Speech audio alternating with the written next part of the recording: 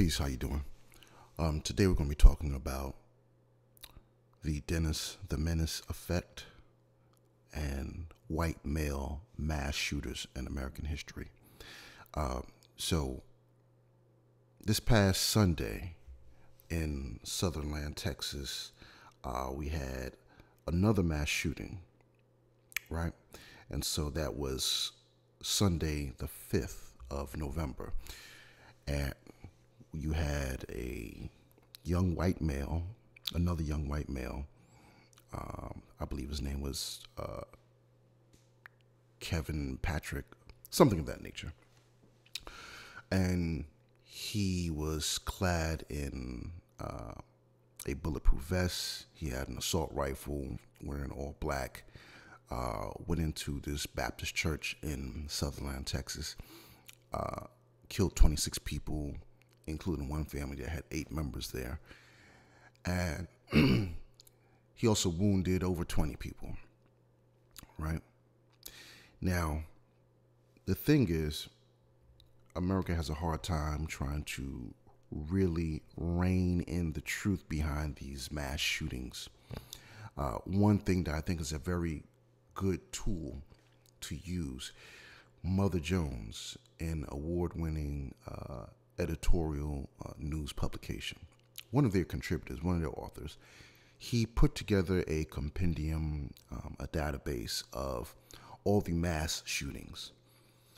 And it detailed a lot of the pertinent details of these mass shootings in America from 1982 to this past shooting in Sutherland, Texas of November 5th, 2017. One thing that is blatantly obvious, completely evident, as we know, the traditional forensic profile or criminal profile of these mass shooters are young white males. The overwhelming majority, young white males, typically between the ages of their early to mid-20s into their 40s, right? Now, you also have to look at what's happening nationally, compare that to the data that he published, and also think about this. Out of those, from 1982 to 2017, that's 35 years. Out of those 3.5 decades, only 3 women have been implicated as the perpetrator, as a shooter or accomplice. 3 women out of 35 years. That speaks volumes. It says something about women, and I'm not going to go too in depth because I already did an audio blog about that. But I believe that we have a lot to learn from women. Something about coping strategies, problem-solving strategies, looking at problems that confront them from different angles to arrive at solutions out of situations that maybe most men just chalk up and say, hey, I don't know how to solve this, so my only other solution is to break out in violence and kill people. Now, moving along, the Dennis The Menace effect. The Dennis The Menace effect. Many people that grew up prior to the 1970s, I forget which year the original TV sitcom aired, but Dennis The Menace has been out a long time. First it was just a sitcom, it had the actors and everything.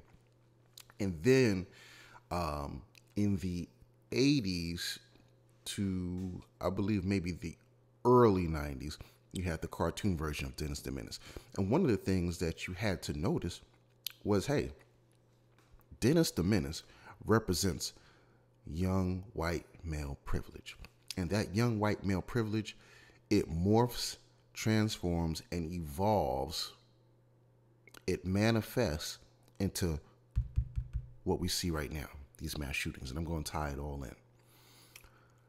If you looked at Dennis The Menace, the TV show, and Dennis The Menace, the cartoon, you could not help but realize and see before your eyes that this young man, this young white male, young white boy, was always involved in some type of chicanery, some type of mischief. He was always causing mayhem. You know, there's melee, there's just mass pandemonium wherever he went. People were, when you hear his name, you had this one elderly gentleman, he was a character named Mr. Wilson. Whenever Dennis would come, it was almost like a haunting, menacing introduction, because he would always be like, Mr. Wilson. And, Mr. Wilson, he would always cringe up in fear and terror, like, oh, Dennis, like, because he knew what Dennis was capable of. He knew the capacity of the destruction, of the carnage that Dennis would reap on them, the havoc that he would instill on anybody in that community. Dennis would flatten tires, break windows, unleash all the dogs in the neighborhood, set things on fire. He would conspire with his other white male friend. I believe his name was Joey. He was supposed to be kind of like a smart guy, and they would make laboratory stuff, and things would blow up. Do things like put too much detergent purposefully inside of a wash machine so that it would overflood, and just anything that you could think of, Dennis was into, and it was always causing trouble. It was always malfunctioning. It was always causing somebody problems, inconveniencing them, putting them in places of discomfort and pain. And that's what happened. And the thing is, here's the other thing. If you ever paid attention, what was one thing Dennis always carried with him? Okay, if you don't know, Dennis always walked around with a slingshot. A slingshot. Yes, a slingshot. A handheld device where you can put pebbles, rocks, marbles, and pull it. And Dennis would go around aiming that slingshot at any and everybody, any and everything, shooting it off like it was nothing. Right? Now, that's symbolic to the gun that these young white males are always in possession of. And they shoot it off at anybody, shoot it off at anything, right? Now, here's the thing. Dennis was never properly punished. Dennis never faced any real punitive repercussions. We think about punishment, Dennis was the pioneer recipient of the timeout. Dennis didn't get spanked. When you think of what goes on in the community in real time today, if you are not a young white male and you try half the stuff that you saw Dennis doing, you could just think about what happened with Tamir Rice with his toy gun. He got popped and killed by a police officer in just a matter of seconds from the passenger side of the police car. For selling CDs, Alton Sterling was shot in the chest and killed. These type of things, the repercussions for the most trivial activity in society for blacks and others is met with the most severe, the most extreme, the most lethal, excessive force exerted on them by law enforcement, police. Dennis, you never saw, and I understand it's a sitcom, it's a cartoon, but it's the messages that are conveyed and relayed into the psyche of those that are watching it. So when Dennis got in trouble, the only thing that ever happened to him was he would get a slap on the wrist, literally a slap on the wrist from his mother. She'd shake her finger in his face. You shouldn't do that, Dennis. Don't do that. That's wrong. You shouldn't do that. Or she'll just grab him by his earlobe, and pull him away. or she may say, go to your room. That was it.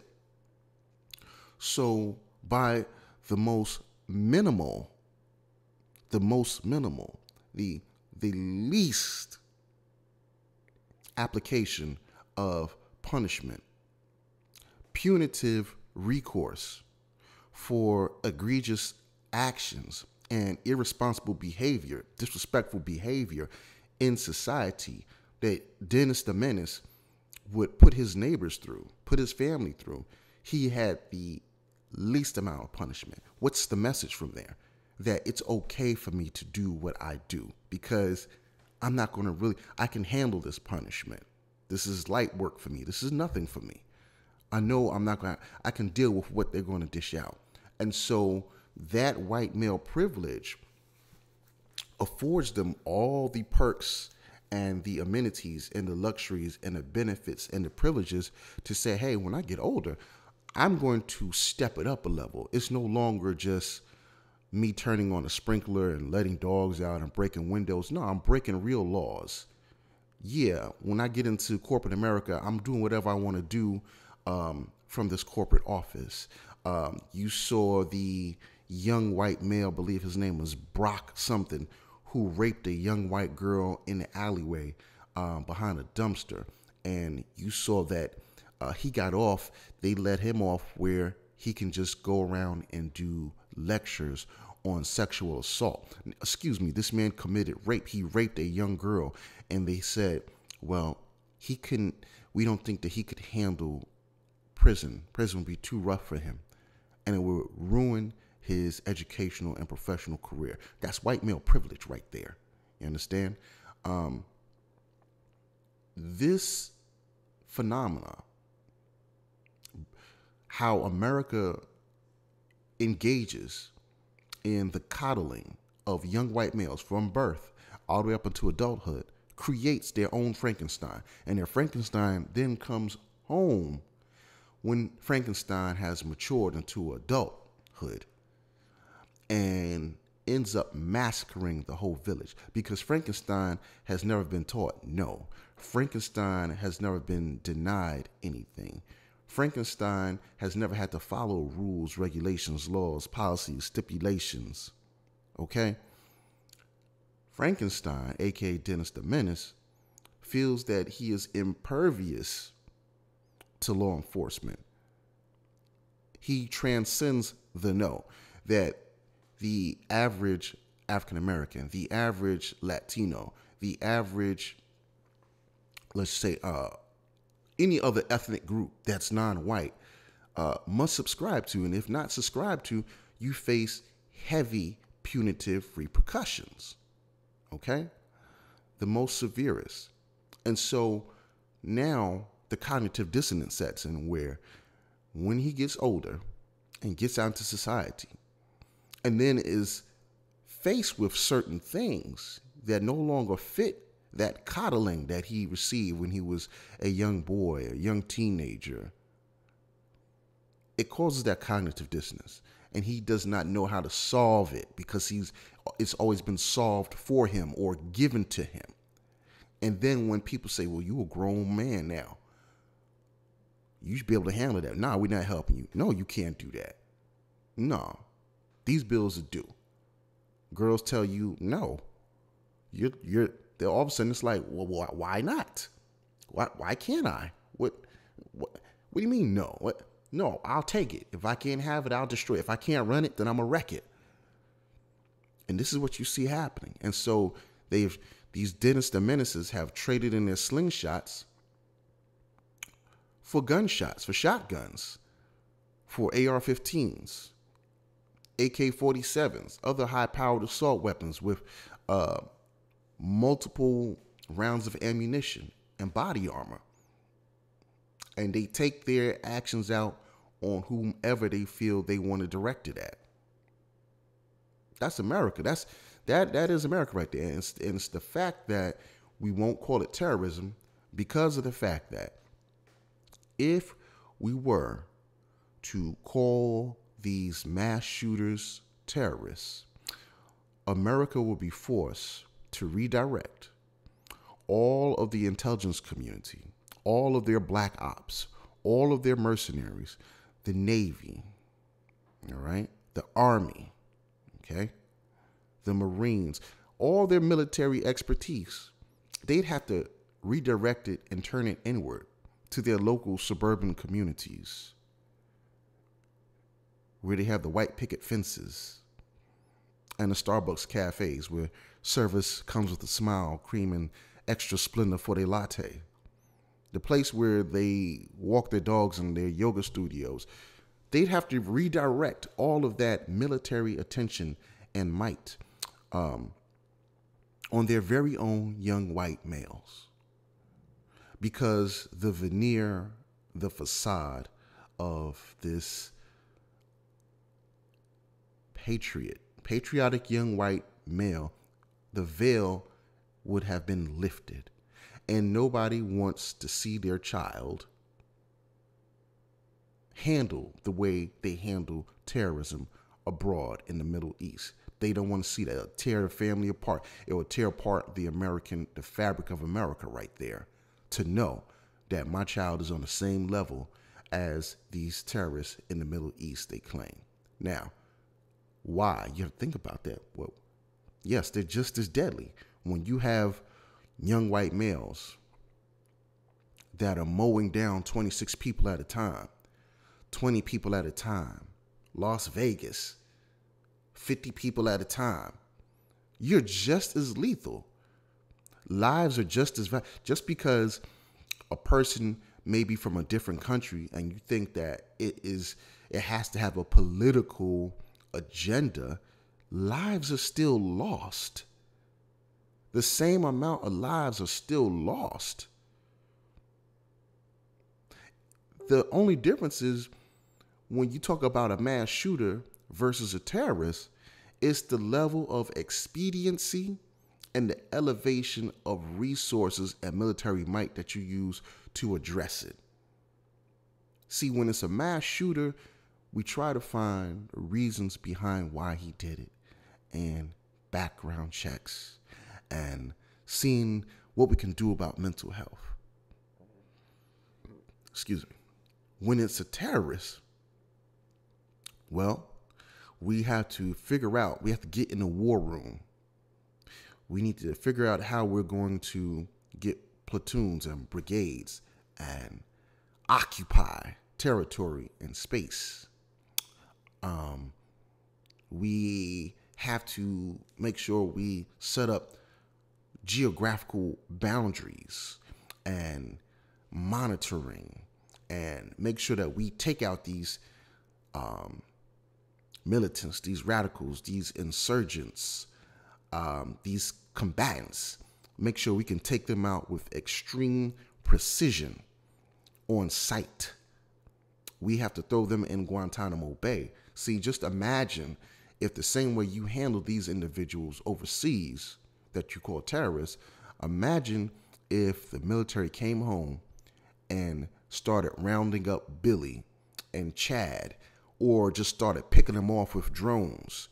You see drones coming through all your local suburban neighborhoods, picking people off, dropping bombs on people's homes, having black ops at the door, snipers on the roof, taking out young white males.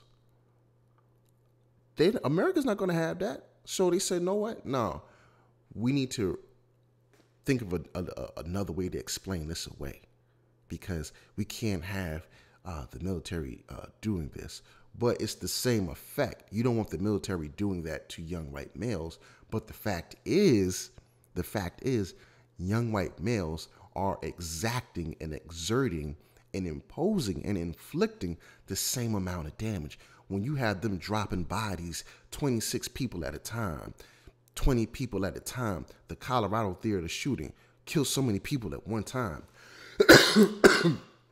Columbine killed so many people at one time. Las Vegas killed so many people at one time. Timothy McVeigh killed so many people at one time. Wade Michael Page with the Sikh temple shooting killed so many people at one time. All right? It gets real. It gets real. They're killing. You can't devalue human life just because you have a military political global agenda. You have to deal with the same threat. We're dealing with the threat of the loss of lives, at massive amounts of lives at one time. So you have to find ways to do that. And you can't be inconsistent. You have to be consistent with that. Otherwise, you're allowing this to happen again and again. And people keep wondering why we keep having this again and again. These Sandy hooks, again and again. Because once again, just like Dennis The Menace's parents, we slap them on the wrist. We drag them out by the ear. We wag our finger in their face. We, no. We time out. I guarantee you take these guys, waterboard them, stick them in Guantanamo Bay, or handle them like you would any of these other terrorists, whether it is by drone killings, black ops, mercenaries, any of these other operations, you will see that come having raids on these houses, all these compounds that you have, all these family compounds that have massive arsenals of guns. You start sending them out there and conducting raids on them, you'll see that change overnight. But America won't do that. So that's Dennis the Menace effect. America's Frankenstein. Mass shooting. And it's the purge, because that's exactly what these young white male mass shooters are doing. They are purging society scores at a time. And the icing on the cake that makes it a reality when we talk about white male privilege, that allows, that permits these things to happen over and over again, is highlighted by the way they handled this man's past. This man had a dishonorable discharge. He was kicked out of the military. He threatened military officers, argued with military officers. This man had he had mental health issues. I believe he actually was institutionalized for a minute. He broke out of a mental institution. He has a history of child abuse, spousal abuse. He has been arrested, had issues with guns, and I believe had disagreements, fights with police officers. So, and even animal abuse. You may write that off, but then at the same time, what did Michael Vick go to jail for? So, none of that was ever reported or recorded in his criminal past. And you have to ask yourself, why? Why was that not added to his dossier? None of that. You got kicked out of the military. You have mental issues. You have beat children. You have beaten spouses. You have been arrested and had fights with police. None of that is documented. That's just kind of somehow erased. It's omitted. It's deleted. It's not put it on there. And so then he's free to purchase any firearm and weapon that he wants. Privilege. Whereas most black people, when they get out of jail or they get something on their record, it follows them around forever. It's a scarlet letter. They can't get jobs, okay? Housing, okay? Voting, all right? Firearms, all right? That sticks with us like an unpaid bill. Sticks with us. Yet, it's as if this record that he has, this litany of things, litany of violations and crimes, is as if this man was as clean as a whistle. Anyway, I'm out. The Dennis The Menace effect. America's Frankenstein coming home to cause terror.